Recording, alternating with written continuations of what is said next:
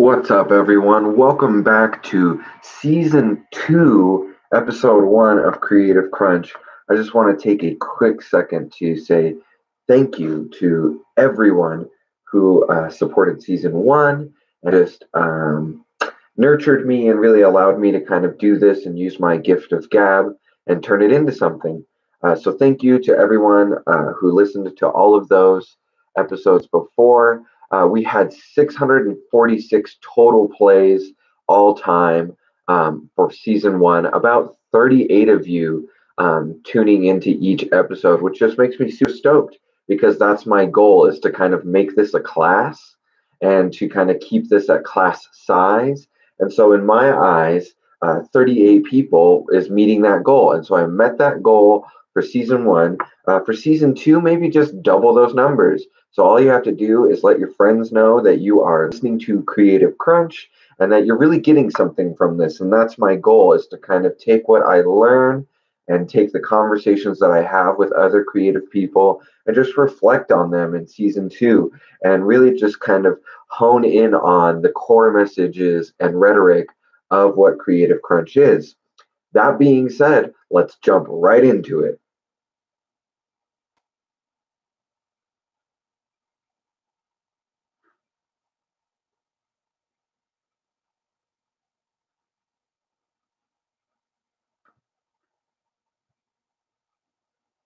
Adding some background music to our first little bit.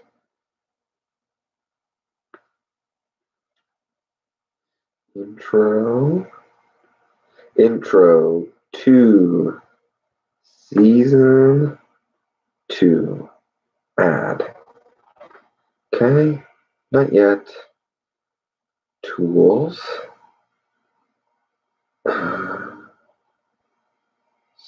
Songs. Now, interludes. Let's see what we got here.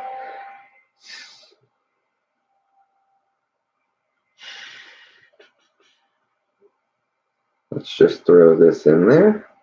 Add. Okay, record. Oh, is this all together? Okay. Tools. So the theme of season 2, episode 1 is going to be the death of the generalist designer. And this is a reflection on a conversation that I had with some coworkers, really about the death of being a generalist in graphic design or communication design, whatever you want to call it.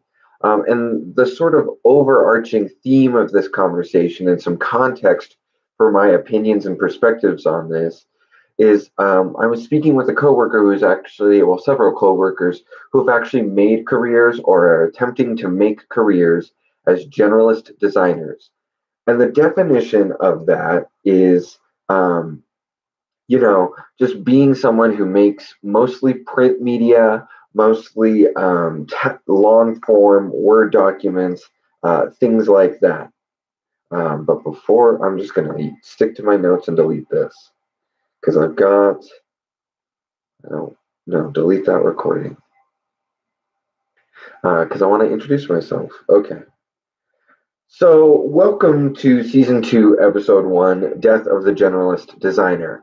A little bit about me. My name is Curtis, and I am sort of a designer, but if you ask me, it's a very broad definition of that word design, but I kind of use that word instead of labeling myself as an artist because the things that I like to do in terms of new media and old media usually are for someone, are for a client. And sometimes that client is myself, right? Like Creative Crunch is my podcast and I'm the voice and the producer and the client behind this. But sometimes, and most often than not, it's for other people. It's for the design studio that I work at downtown.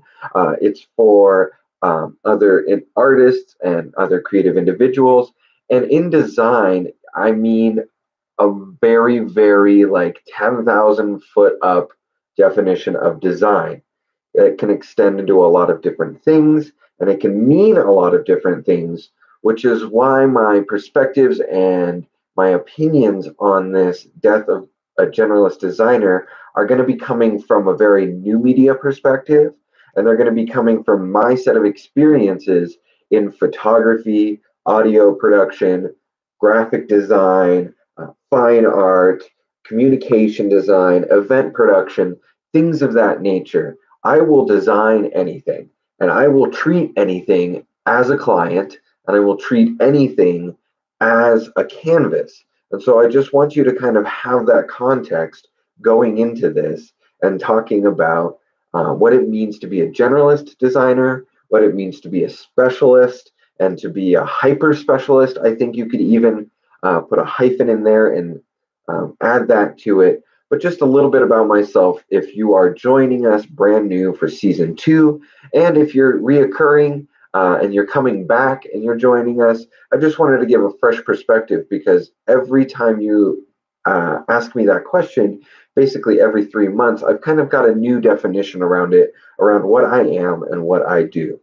Now, a generalist designer is going to be somebody, when we're speaking about this throughout the episode, somebody who's really focused on text documents, print documents, long form documents, pamphlets, books, things of that nature. Really, if you're a designer and you're kind of speaking that language with me, somebody who's spending a lot of time in InDesign, somebody who's maybe spending some time in Photoshop or Illustrator, but for design purposes. They're not really editing photography, they're not really doing web design, things of that nature. That's really what a generalist designer is. And that kind of definition is the past, right? Is something that is really waning in lieu of being a new media designer or being a hyper specialist, right? A designer that really knows a lot of coding languages and can really work in web design and app development and UI and UIX and things of that nature, right? So we're really seeing a shift in the landscape of what it means to be a graphic designer, or more broadly speaking, the definition that I love is a communication designer, right? Somebody who's able to take visual communication and extend that and really parlay a message to an audience. Um, so this conversation comes from my reflections on breakfast with a couple of coworkers. One who has established a 20-year career in printmaking, print design, book design, and things like that, and whose firm has only recently evolved into things like buys, like buying books for clients to stock their library, using books to inform the client's philosophy, interior design, signage, manufacturing, things of that nature. And that's not in their skill set, but in their ability to assemble a team with that skill set. The recent acquisitions of bringing a industrial designer into the firm, web designers into the firm, and me as sort of the shop intern and sort of the face of their retail endeavors, right?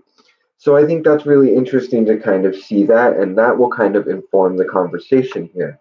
Sitting at the table was 3 generalist designers, including the founder of the firm that I work at, who has had a 20-year career in this, another individual who has had a long-standing career as a generalist designer and is actually also an alumni of MSU Denver, like I am, and a very young generalist designer who focuses on illustration, but again is really focused on the clients that need print work.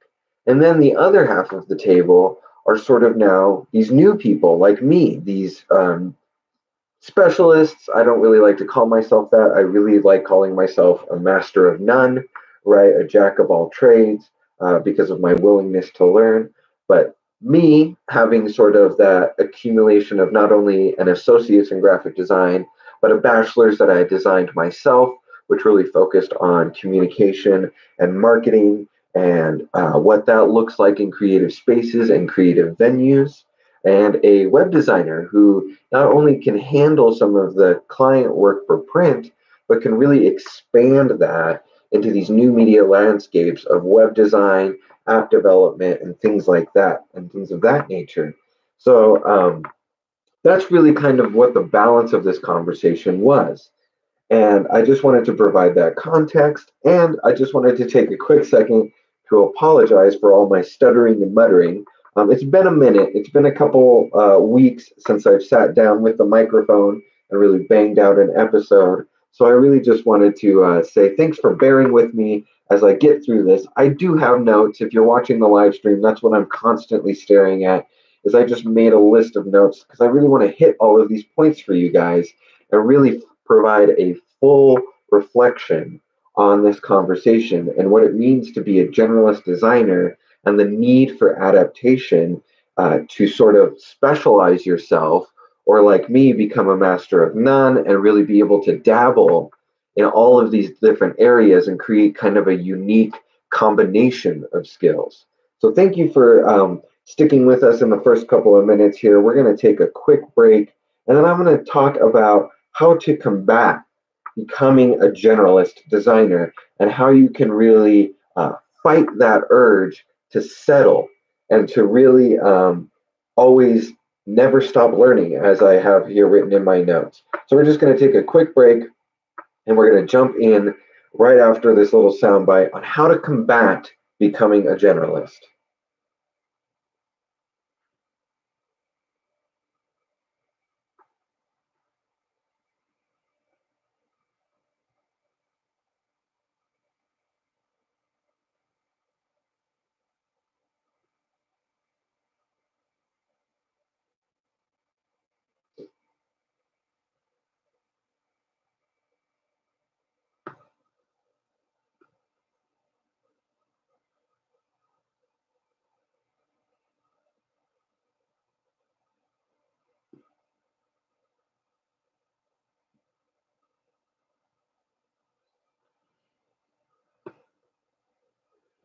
Boop, boop, boop. Boop, boop, boop, boop.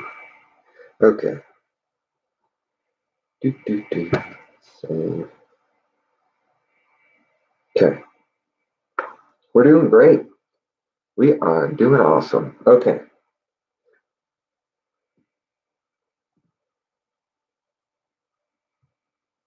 So, as I kind of prefaced before the little audio jump there, being a generalist designer in 2019 and moving forward really isn't, in my opinion, a healthy mindset, right? You shouldn't just be settling to be a communication designer. And if we're talking quickly to all my friends and creatives in college and those seeking higher education, master's and doctorates programs, and things of like that, this is for you guys real quick.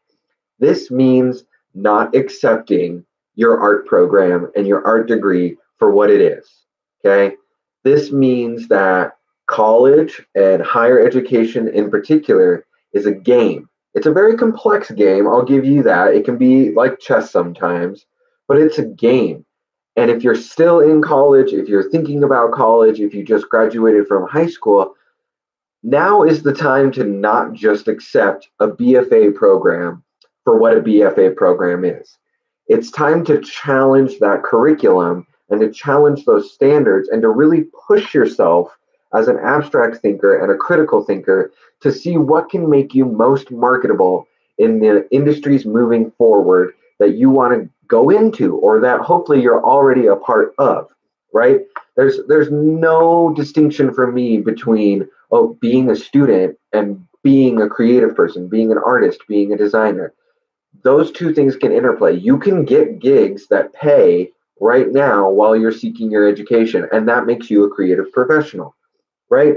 So, same mentality when it comes to your education. Challenge the curriculum. Is that BFA program, are those classes that they want you to take in sequential order really worth it, right? Is it really going to make you marketable and is it really going to satisfy the next 20, 30, 40 years of your life in the industry, right? Is it going to set you up for success? This is my logic behind doing an associate's in graphic design, taking a break, doing stuff on walls, figuring out that business is going to be really good at me succeeding in the next thing and applying to MSU Denver. But while I was there, experimenting with letterpress, experimenting with communication, things like that. So really just for my people seeking education, in education, about to do whatever with higher education. Challenge yourself so that you do not become a generalist. You do not want to take all of this time, money, energy, and effort to just pop out on the other end and you've got a degree that everyone else has that really is no reason to have a conversation about because we all know what you are, we all know what you do. Do not accept the defaults. Seek out and challenge yourself in other ways, right? So that's just for my people in education. In general, for everyone who is a graphic designer or who is creative, you need to combat becoming a generalist every single day. And this is accomplished by having the desire to never stop learning. You need to push yourself, right? You need to look for clients that are on the fringe of your skill set that make you uncomfortable, right? You need to push for projects that make you uncomfortable and force you to spend non billable hours watching YouTube videos, cracking open software in the Adobe suite or whatever you use that you don't really use that you're paying for, right? That $30 a month for the Creative Cloud suite affords you access to all of this software, all of these resources, all of these video tutorials, all of these creative assets, and you need to consistently push yourself to open new software, to try new things, to go and explore other Adobe assets that you're already paying for in your monthly subscription, right? That is one thing right there that you already have and that you're already billing yourself for and auto deducting $30 a month or more if you're in an enterprise that you really need to push yourself to use. And my example of this was in college at Colorado Mountain College. I experimented with Muse, Adobe Muse, and I don't even know if that's around anymore. But it was like this front end, easy to design website thing. And it's probably evolved into other stuff by now. But you've got to push yourself to open those things and experiment with them. Another great avenue to do this is download the Adobe apps onto your mobile device, onto your iPad Pro, onto whatever you're using. There's a whole nother suite of Adobe mobile applications that can maybe actually enhance your workflow, that can expand your creative thinking, can really challenge you. There's all sorts of apps.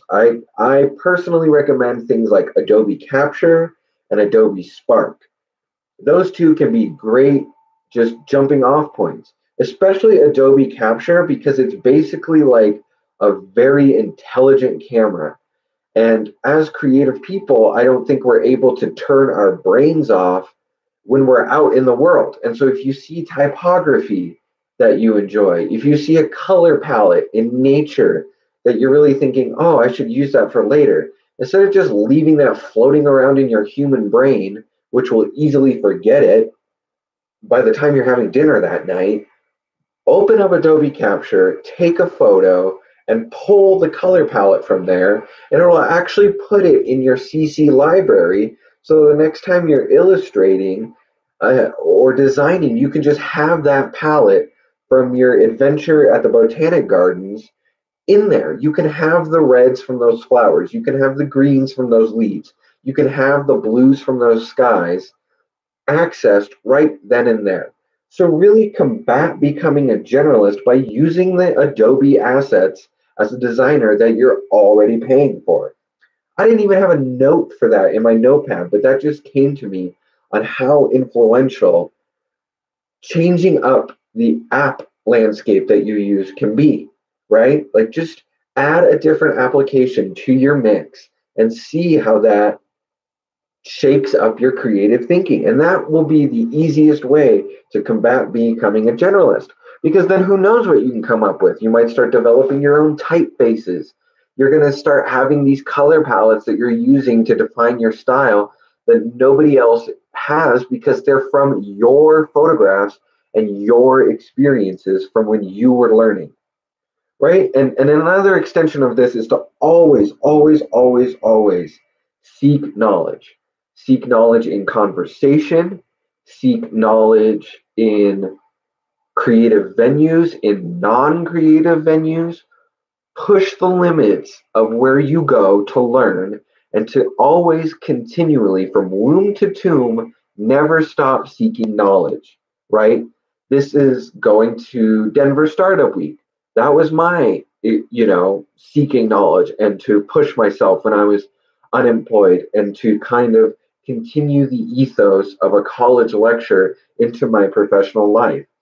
You need to go to things like Creatives at Roundish Tables, which is hosted by Mo Graham and Odessa Nomadic, right? Like you need to go to conversations and lectures of various calibers and degrees. And again, same thing with your creative process. Put yourself in uncomfortable situations. Go to a science lecture on quantum physics and yada da da that you don't understand and just see what you can take away from that and see what might happen. Maybe their PowerPoints are really boring and you're thinking, oh man, I could really up the PowerPoint game and that might actually help the science knowledge communicate to a broader audience. Or you might just see a really crazy equation with lots of insane typesetting where things are subset and in parentheses and brackets and yada yada yada and just expanded and like then you see the parts of the equation labeled and maybe that influences how you typeset the next gig poster you have to do for your friend's punk band, right? Like just expose yourself to different kinds of knowledge and don't pigeonhole yourself into going to roundtable discussions or conversations that are other like-minded people, other graphic designers, all just kind of playing this weird game of trying to one up each other with obscure references and projects and things like that. Because I've been to those, and they serve their purpose too. For me, they're very humbling and they push me to, if I go to something that's mostly graphic designers or creative people, then it pushes me to also go to something else weird and outside of my comfort zone, right? Because you go to these conversations sometimes, and again, this is my opinion, and these are the things that I'm noticing. When you go to conversations that are all creative people all the time, it becomes this weird one up of like, do you know about that project? Oh, do you know this guy and that designer? And it almost becomes like this battle of wits in a way to see who knows the most about design. And that really doesn't progress the conversation into uncomfortable territory, right? And that's the whole point of getting multiple humans in a room is to share these perspectives and to get uncomfortable. And sometimes that doesn't happen, right? So, on that note, I just want to encourage you to be brave and to try. Get uncomfortable and always seek that discomfort. I've been rambling for 11 minutes, and I know that can be a lot. So, we're going to take a break and then we're going to tackle being a critical thinker and being an abstract thinker and how that can help you combat being a generalist designer.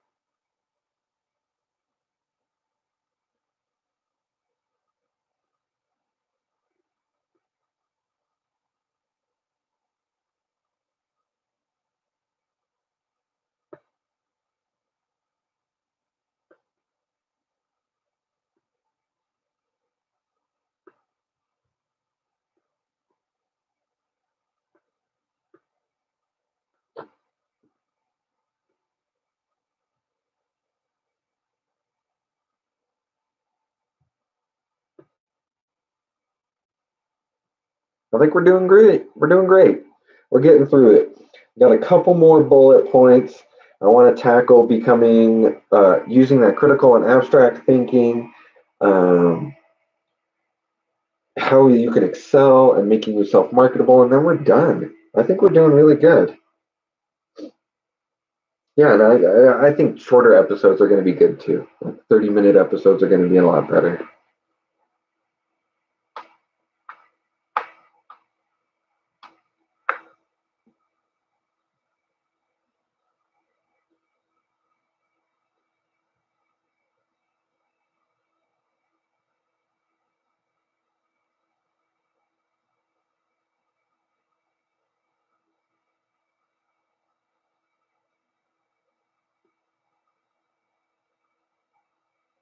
Trying to find, something a little longer here, the records. Let's do that.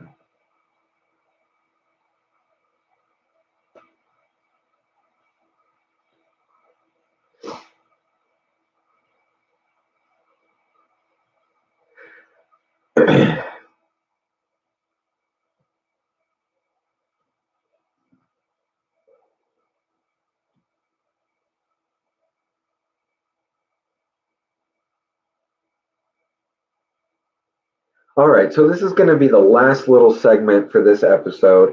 I was just reflecting on YouTube that I think shorter episodes are going to be a little bit better, maybe like 30 minutes, 45 minutes. And really, I'm not going to try to push it any longer than it needs to be because I don't want to waste your time. I don't want to waste my time, right? So now we're going to tackle this amazing skill set of being a critical thinker and being an abstract thinker. Because if you're a graphic designer and you're in the creative industries, you already are these things, right? I don't like to use the word talent because it suggests some kind of divinity, but critical thinking and abstract thinking are something that are usually part of our innate curiosity, and then if we're fortunate enough, are nurtured by others throughout our education and throughout our lives, and by your parents and by your art teachers and things like that. So you are already listening to this episode, you are already an amazing critical thinker and an abstract thinker. And I'm just going to slow the cadence for a minute to let that sink in, because you are, right? You've gotten this far in your career. You've done this many design projects. You've handled this many client relationships. You've gotten this many paychecks from critical thinking and abstract thinking alone, which means that using these skill sets of critical and abstract thinking outside of design will also help you combat becoming a generalist designer, right? Being able to see life as a blank Photoshop document, as a blank InDesign document, will help you excel in just seeking that knowledge and seeking that discomfort, right? Think of your brain and the way you think as a creative problem and see what abstract solutions you can come up with to expanding your neurodiversity and really pushing that neuroplasticity, right? Same thing. Be critical about your own creative process and see what steps are missing, what steps are outdated, and what steps need to be added. Your creative process should constantly be evolving with you as you age and as you get closer to the end, right? Because we're all going to get there. There is an end to this. And do you want to look back saying, I didn't push myself, I didn't continue to learn. Once I got my degrees, I was done learning? Or do you want to say, I constantly was critical of myself and my creative processes, and that pushed me to create abstract solutions, which resulted in a larger career, a bigger breadth, a bigger depth in work that you do, whatever your goals are. Did you critically look at them, set goals, and abstractly think about the solutions to these like you do when somebody asks you to make a gig poster for their punk band? I guess that's the analogy for this episode. I think it's very approachable because at one point or another, if you're a graphic designer, somebody's going to be asking you to make a poster for their band's gig at the Larimer Lounge or whatever it is, and are you just going to approach that by looking at all the posters that were done before?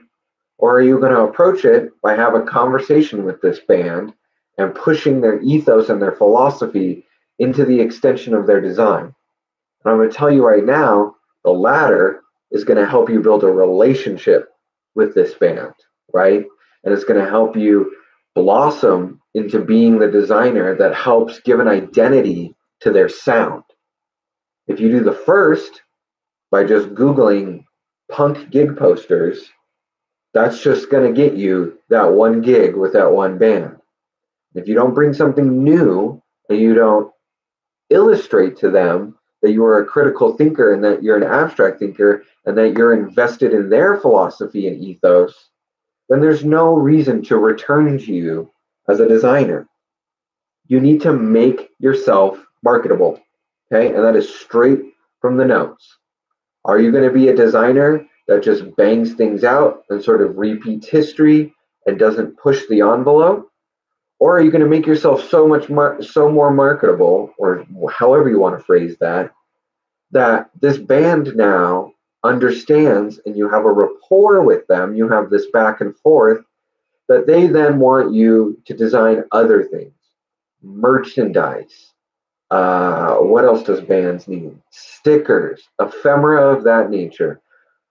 Live visuals. That's huge, right? Because nobody's buying music anymore, the concert itself needs to be more of an experience. So can you as a designer enter those new media spaces and create those visuals for them? And it doesn't have to be award winning. It can be as simple as using your skills as a critical and abstract thinker to say, not only can I make the graphics, but I will take on the effort of figuring out the logistics of what projector is going to be affordable and can get the job right, and understanding lumens, right? Like, as a designer, are you willing to critically think and abstract think and go and learn about light? Because it's a particle and a wave. That's insane.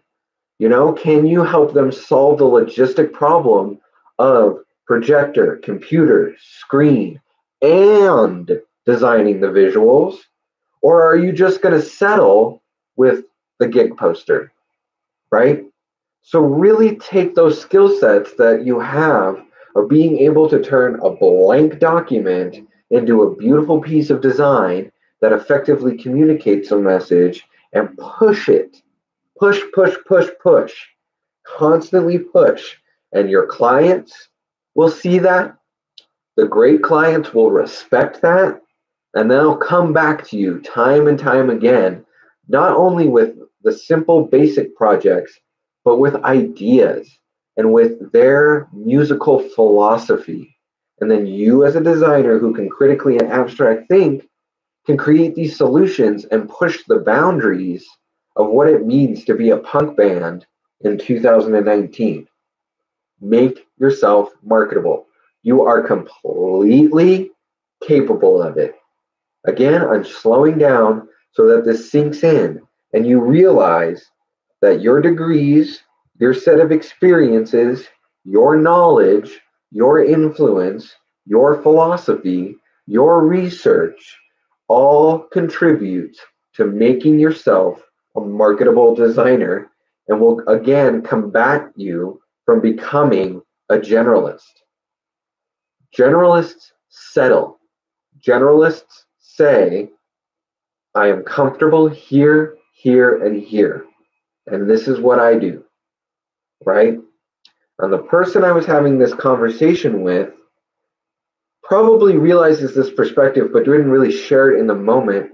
They themselves do push themselves, and they push themselves by surrounding themselves with employees that bring a diverse skill set to the table.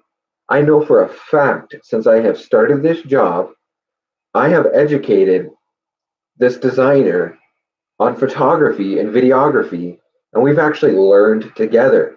I had to reopen the textbook on time lapse and how to make a time lapse and how to film a time lapse and how to kind of do it from the old school way of still photographs with a DSLR and an intervalometer, right?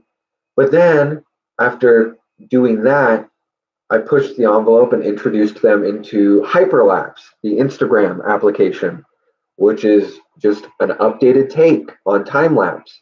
Well, what's great about Hyperlapse is it gives you speed control, right? And you can do this from your mobile device. So now this designer, when they're traveling or when they're doing a lecture or what have you, when they want to show the lapse of time, They no longer need a DSLR, an intervalometer, a tripod, spare batteries, this kind of lens, that kind of thing.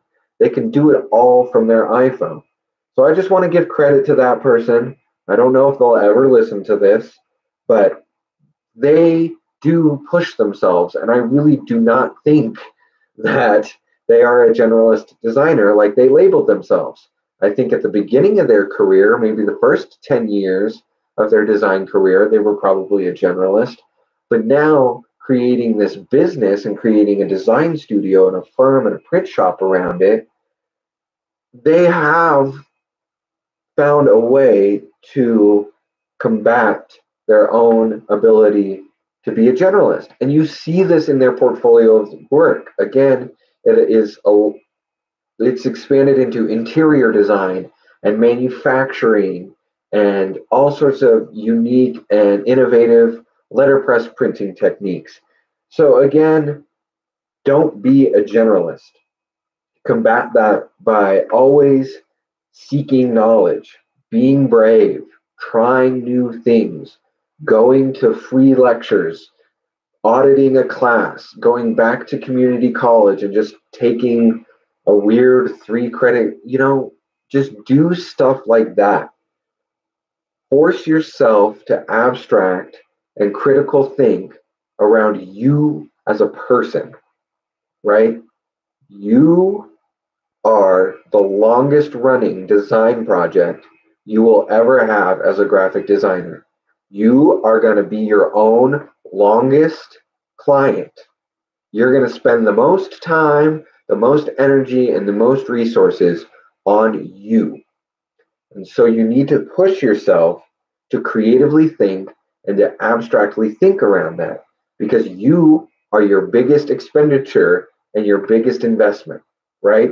If you were to itemize yourself, and maybe you need to do this, I think it could be healthy, creating an Excel spreadsheet around you and what time you're taking and what resources you're using to invest in you as a designer. Because, like I have said before with this analogy of the punk band, clients will respect that.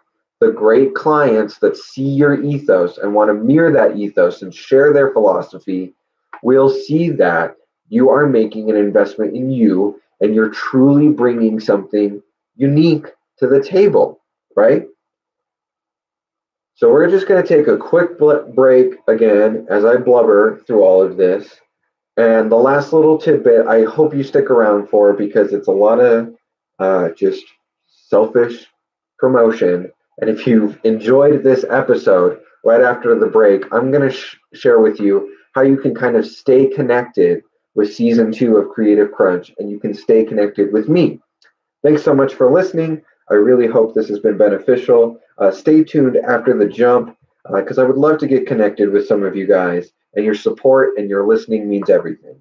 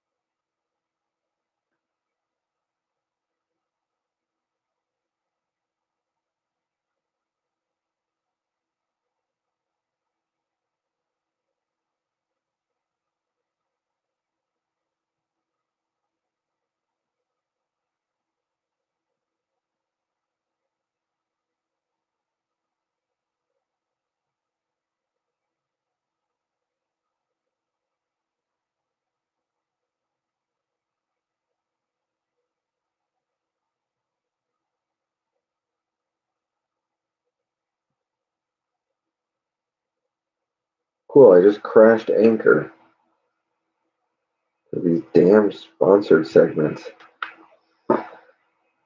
Okay. Sponsorships.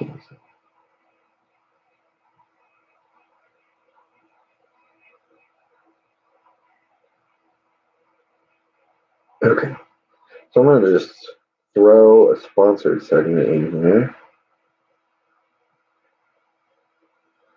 Okay. Okay.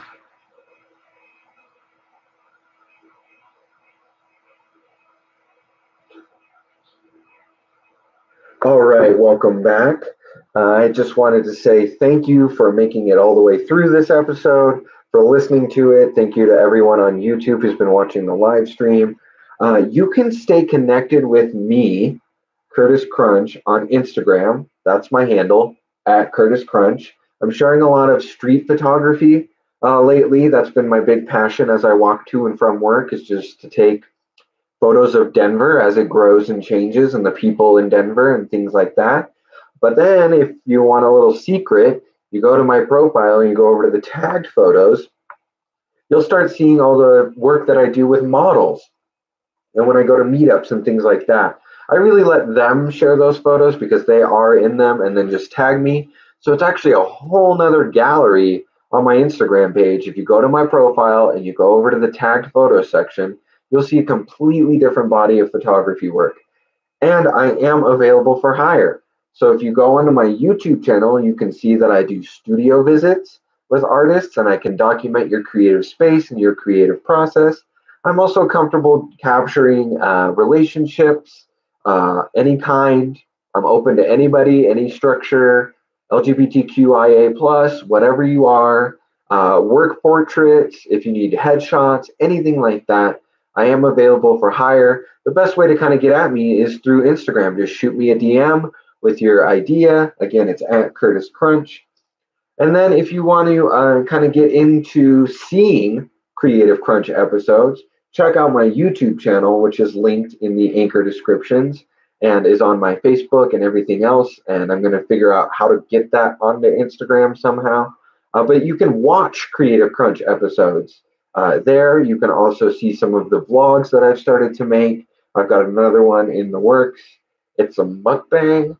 That's new territory for me, so that'll be interesting to see what happens there. And I'm just trying to grow YouTube over 2019, despite all the controversy on that platform. I just want to start making more videos, and maybe they'll migrate somewhere else, but for right now, I've got a YouTube channel that's linked in the anchor page, and I can make sure you guys see that. So that's a great way to stay connected with me and to kind of see the work that I'm doing with my photography. And I am exploring more and more design outside of my job, right? In my personal design, I have sketchbooks on my nightstand and I'm trying to work it up to actually drawing again and things like that. Another great way that you can support me is if you loved season one, if you enjoyed this episode and you went back and you listened to some of season one, there's actually a way to support me through anchor.fm / creative crunch. You can go there and you can give a donation of like 99 cents. That's really all I'm asking for. I'm not asking for the other tiers right now, but if you could afford it, 99 cents a month actually helps Creative Crunch grow. And as I've said in the supporter message, it will go directly to the costs for Creative Crunch. Some of those costs are, like I've mentioned before, Creative Cloud membership. That's $30 a month. And I use that a lot in video production, in design production, in editing my photos. I use Lightroom all the time.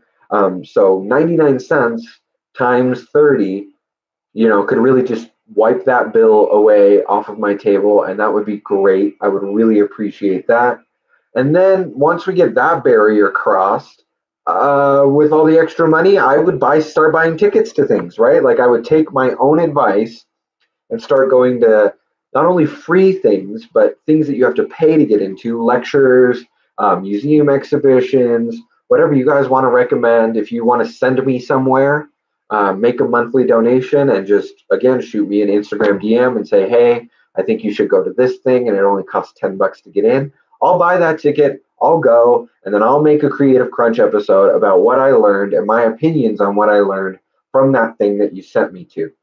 So those are some great ways that you can stay connected. You can continue to listen to this. If you found something useful in this, tweet about it, share it on Instagram, tell your friends about Creative Crunch. That will really help this grow into something organic. Again, because I'm begging for money, I don't have a marketing budget for this per se. I'm not spending money on any kind of advertising.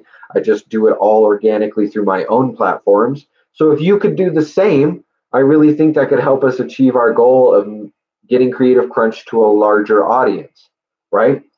So I just wanted to say thank you for listening to this. I would love to hear your thoughts, your comments, your concerns, your hopes, your dreams, your aspirations.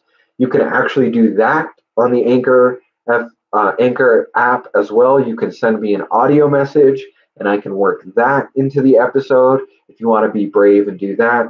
There's just a million different ways to support Creative Crunch, and you're already doing it by listening. So I'm just asking for a little bit of extra effort in helping this grow into something bigger. Because I love doing this. I love talking to you guys. I love seeing the interactions and the conversations. And I'm really excited to get season 2 going. Thanks so much. We will see you guys next week when we tackle some other creative art industry thing, right? So thank you so much and have a great rest of your week. Stay creative.